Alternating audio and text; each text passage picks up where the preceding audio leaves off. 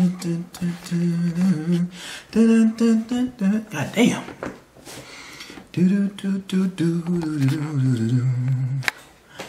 I love your smile. Those are the only words of the song I know. What's good, YouTube? Jabbar back with Abdul Aesthetics. I'm really getting a lot of feedback on the relationship videos that I put out, and I truly appreciate everybody who takes the time to watch it. And I'm not just saying that, I really mean that. Spilled a little bit of water on my shirt. Today, we're definitely gonna talk about a very important topic as it pertains to existing relationships. And that is toxicity in relationships. I know a lot of people have problems with the word toxicity. They just feel as though it's overused and people are running out with the word, but it is a very big problem in a lot of relationships.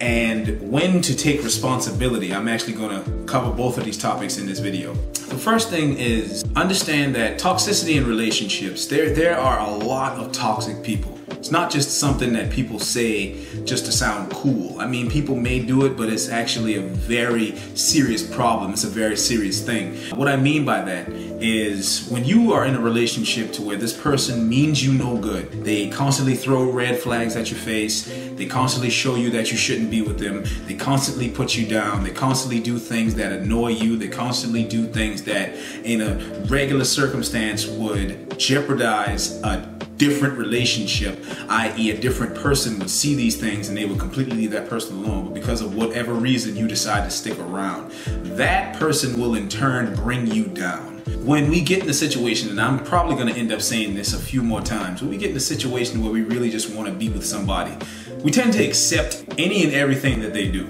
It's not really the best thing to do, but that's what we do. It's kind of a double-edged sword, if you will, where on one side, we're in a relationship, everything is cool with us, but on the flip side, it's the other person that's bringing the whole thing down. You can't climb if someone is bringing you down. When you get into a situation like that, you have to understand that it's not your fault that this person is the way they are, but it's your fault if you stick in that relationship. If you stick by this person, knowing that they're not good for you, they treat you a certain type of way, they constantly put you down, they don't mean you any good at all, it is your fault. Whatever bad thing happens from that point on is completely on you. That person is not absolved from what they do, but they don't even matter at this point because they've shown you that they're going to continue to do that. You have to put yourself in a situation to where you value your time, your energy, your love, your consistent nature to be good to somebody. You have to value all of that shit, because if you don't value it, you're just going to allow people to treat you all kind of way. It sucks, but that's what people do. That's just what people do. And you tend to make excuses as to why things are the way they are. Oh, it's not this person doing that. I could have did this better. I could have did that better. I could have did. You put all the blame on you and outside sources instead of looking inside and seeing that the person that you are with means you no good. They are a very toxic individual. They mean you no good, and I can just keep going on and on and on, but I'm not going to do that. I don't want to ramble. You definitely need to come to terms with the fact that some people are just no good for you. Regardless of how compatible you think you may be, some people have made the decision that they're going to be the way they are and they're not going to change. They're just not going to change.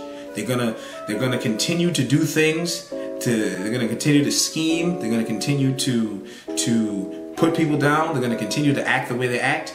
And if that's something that you feel as though you want to be a part of, then stick with that person. We all make decisions and we all make choices. We all have choices to make and we all have decisions to make. If you decide to stick with somebody who means you no good, who has shown you consistently, routinely that they mean you no good, and a lot of bad things happen, it's your fault. It really is your fault. You have to take responsibility for that.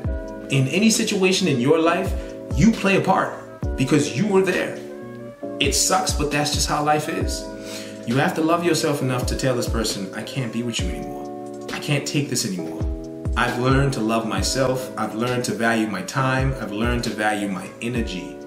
And I can't give it to you anymore. You have to take responsibility for the situations that you play a part in, whether you believe that or not. It's the truth. It really is the truth. So definitely understand that there are very toxic people out here in the world, and a lot of them come in the form of girlfriends and boyfriends, relationships, however you want to call it. It's up to you to decide whether or not you're going to allow this person to continue to hurt you.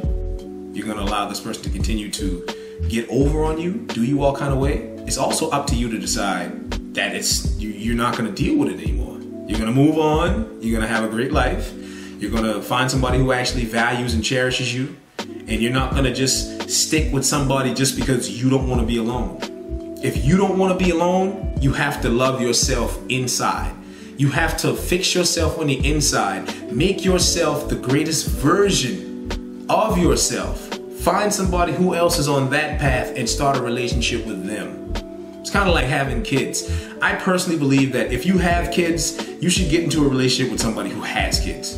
Because it's kind of hard to, I mean, it's not impossible to date someone who has kids, but it's kind of like a level of understanding that kind of only comes along with if you've had kids or you've had to take care of, you know, people. But all in all, man, I really hope y'all enjoyed this video. New videos on the way. Make sure you like, share, comment, subscribe. Love yourself. I can't stress this enough. You have to love yourself. You have to love your time. You have to cherish the most important things in life that you have, because you never know when they can be gone. They can be gone like that. So here again, man, like, share, comment, subscribe. And until next time, deuce. See that? Correct.